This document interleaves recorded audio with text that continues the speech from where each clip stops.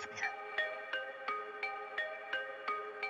What if the universe didn't explode into existence, but instead, it was just switched on? I know, it sounds crazy. For the last half century, the story has been the Big Bang. You may have heard of it. The idea that everything burst into existence from a single point, something like 14 billion years ago. That has been the story of our origins. It quite literally is the foundation of modern cosmology. But what if that foundation might be missing something fundamental? We have built our understanding of the cosmos on the idea that gravity is the ultimate sculptor. But there's this persistent historical rich alternative, if not controversial, idea that suggests something vastly more powerful is actually running the show. And today I want to talk about it, because we're going to be exploring something called plasma cosmology. Because I've never heard of it, so I had to research it. And we're going to look at why this theory exists and why it challenges the mainstream Big Bang theory. And also whether or not it might just change how you see the night sky forever.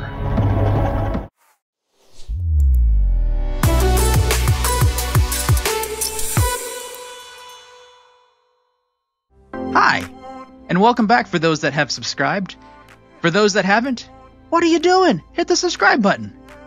Either or, I'm glad you're here because I love talking about this stuff. The origin of everything. I'm Steve of the ARQIV, and I love to research topics and weird questions so that you don't have to.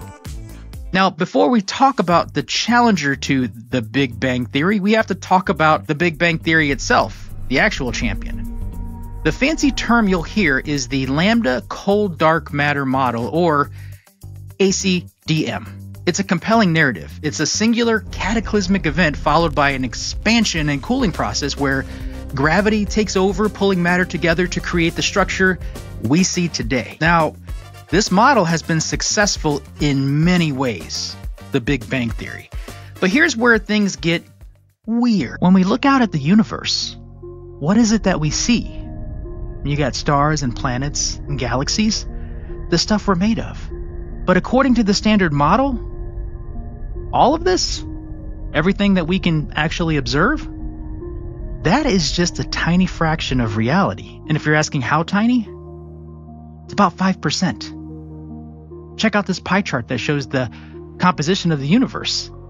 You got 5% ordinary matter, 25% dark matter, and 70% dark energy. So the other 95% is invisible. It's dominated by two massive unknowns. You got dark matter on one side, which supposedly holds galaxies together because gravity isn't strong enough on its own. And on the other side, the contender is dark energy, which is pushing the universe apart. We can't see them. We can't detect them, and despite decades of searching, we have zero direct evidence of what they are. We only assume they must be there because without them, the math of gravity-driven universes doesn't work. Now imagine you're trying to understand how a massive cruise ship moves. You look at the sails and say, the wind is just pushing it, right? But the sails are tiny and the ship is massive. Have you been on a cruise ship lately? So you hypothesize, you theorize, you come up with the question there must be invisible, undetectable currents underneath the water doing 95% of the work. And that's what we call dark matter and dark energy. They are a hypothesis, an idea required to save the theory. And this makes some scientists very uncomfortable. Because if 95% of your theory is based on things you can't prove exist, are we really seeing the whole picture? And that discomfort is where the alternative steps in.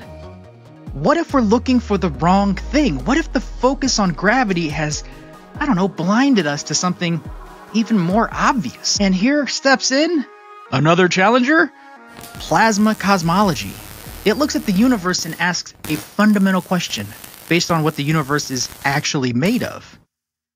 Now, when we look out into space, what is it mostly? We tend to think in terms of solids, liquids, and gases.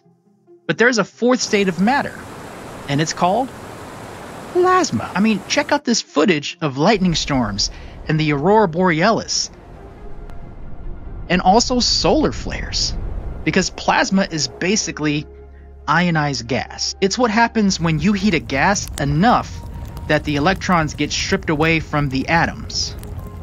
The key thing about plasma is that because it's ionized, it's highly electrically conductive. It responds to magnetic fields. And here's the thing, 99% of the visible universe? That's even wrong, because it's 99.9% of the visible universe is plasma. The sun is plasma. Interstellar space is filled with it. Now, let's compare the forces, because we all know gravity. It seems powerful to us. But honestly, in the grand scheme of things, gravity is a mosquito. God, it's so weird to say. It is the weakest fundamental force. You have electromagnetism, the force that governs plasma. And that's the lie. Gravity? Electromagnetism. How much stronger is it? Electromagnetism is 10 to the power of 39 times stronger than gravity. Take a look at the number behind me. That should give you an idea. I honestly can't even visualize that number. Let me give you a sense of the scale. If the strength of gravity were the width of a single human hair, the strength of electromagnetism on that same scale would be larger than the diameter of the known universe. Think about that. I mean, check out this small magnet and paperclip. Even this tiny magnet proves the point. When you use it to lift the paperclip, this small electromagnetic force is instantly overcoming the gravitational pull of the entire planet Earth. Yeah, think about that one too. So the central question when it comes to plasma cosmology is this. If 99.9% of the universe is made of plasma, and electromagnetism is unimaginably stronger than gravity, why would we assume the weakest force is in charge of building the largest structures in the cosmos? It's like looking at a massive hydroelectric dam and concluding that the structure was built by beavers, ignoring the giant construction equipment, parked nearby. So my question now is, what does a plasma universe look like? Because researching this, it seems like it's radically different. First, it changes the timeline.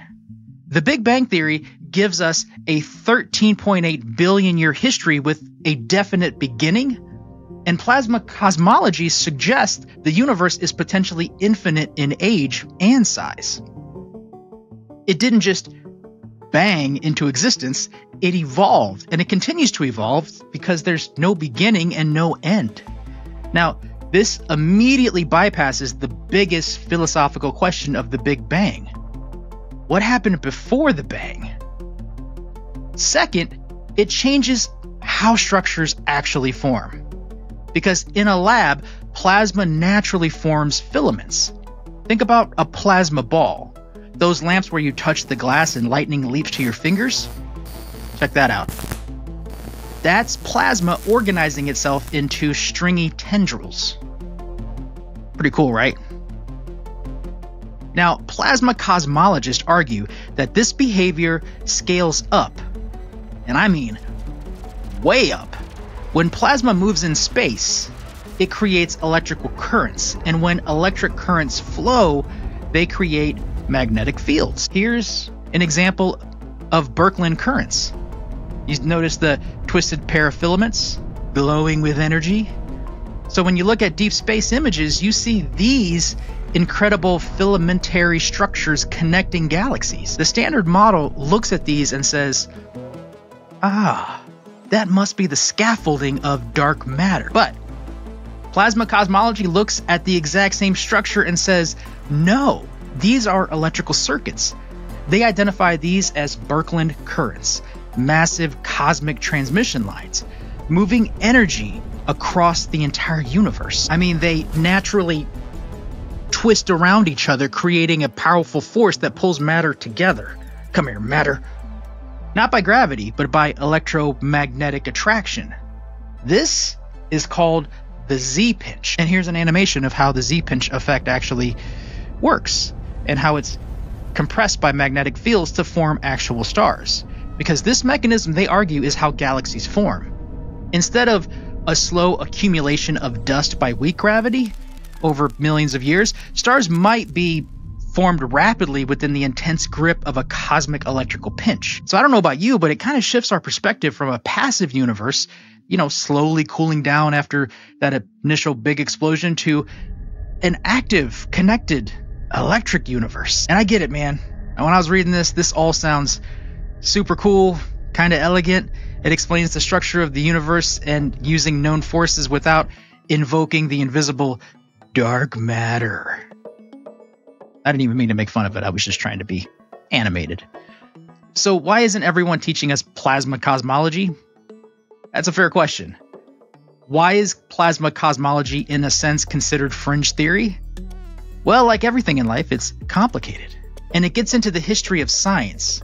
Because these ideas aren't new, they trace back to brilliant minds like Hannes Alfvén. Now, Alfvén won the Nobel Prize in Physics in 1970. He won it for his work in magnetohydrodynamics. Sounds like he was Magneto, or commonly known as MHD. The study of how plasma behaves. He was a giant in the electrical engineering field. But when Alfvén tried to apply his lab-proven empirical theories to the cosmos, that man hit a wall. The astrophysical community was heavily invested in gravitational models derived from general relativity. Cosmology had become a heavy mathematical discipline, and Alfvén argued that cosmologists were treating space like an idealized vacuum, ignoring the complex realities of plasma. But that ain't all, because there are also real scientific challenges to this as well. Number one, the math. Gravity is relatively easy to model. It's predictable. But plasma physics is incredibly complex. I mean, it's chaotic and difficult to model on a cosmic scale. I mean, it's the difference between modeling a ball rolling down a hill and modeling a waterfall. Looks pretty though, right? And second, the standard model actually explains some things very well. The big one is the cosmic microwave background, or CMB. Here's a famous map showing the CMB. All those speckled oval image of the early universe stuff. The standard model says this is the echo of the Big Bang itself, this cosmic microwave background. Plasma cosmology has historically struggled to explain this as clearly as the standard model. And finally, there's this little thing called inertia. When you have decades of research and billions of dollars invested in searching for dark matter, it's very hard to turn that ship around. If plasma cosmology is right, then dark matter and energy don't exist. That is a tough pill to swallow for the entire establishment. But the beauty of science is that data always wins eventually. And right now, new technology like the James Webb Telescope is sending back data that is very hard to reconcile with the current standard model of physics. This could open the door for a new look at the plasma alternative. So in the end, where does that leave us? We do have the standard model. It's a universe born from a bang dominated by invisible forces requiring us to believe that 95% of reality is undetectable. And we have plasma cosmology. It's a vision of an electrified cosmos, eternal, connected by massive currents and shaped by the overwhelmingly superior force of electromagnetism. And it's a force that we can actually test in a lab. So I am not here today to declare one theory right and the other wrong. I am not qualified to do that. But here we are to ask the questions that aren't being asked loudly enough. I am here to explore the possibility that the universe is even more vibrant, more active, and more surprising than any of us could have really ever imagined. If you like this, then maybe there could be a part 2, because we could still look at the evidence, the specific evidence, and explore more of the controversy over the cosmic microwave background, how stars are powered in an electric universe, and dive deeper into why those recent images from the James Webb Telescope are causing such a crisis in the standard model. So let me know if that's something you would like me to talk about. But until then, I appreciate everybody for joining, and every subscriber that clicks that subscribe button and clicks that like button. Thanks for joining me on this crazy episode of the ARQIV. Keep asking questions and keep being curious.